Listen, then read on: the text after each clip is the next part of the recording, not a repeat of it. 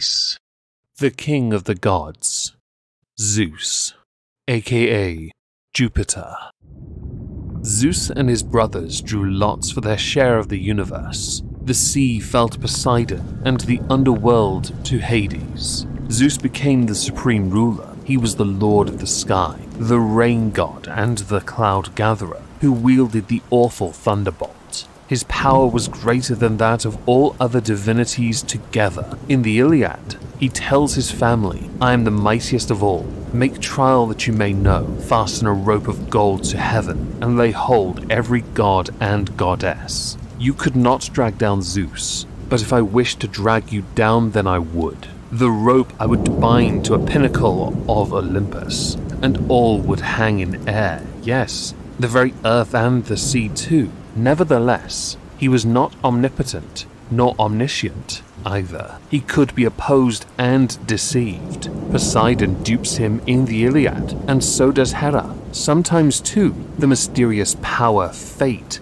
is spoken of as stronger than he. Homer makes Hera ask him scornfully if he proposes to deliver from death a man fate has doomed. He is represented as falling in love with one woman after another and descending to all manner of tricks to hide his infidelity from his wife. The explanation why such actions were ascribed to the most majestic of the gods is, the scholars say, that the Zeus of song and story has been made by combining many gods. When his worship spread to a town where there was already a divine ruler, the two were slowly fused into one. The wife of the early god was then transferred to Zeus. The result, however, was unfortunate, and the later Greeks did not like these endless love affairs. Still, even in the earliest record, Zeus had grandeur. In the Iliad, Agamemnon prays, "Zeus the most glorious, most great, god of the storm cloud, thou that dwellest in the heavens."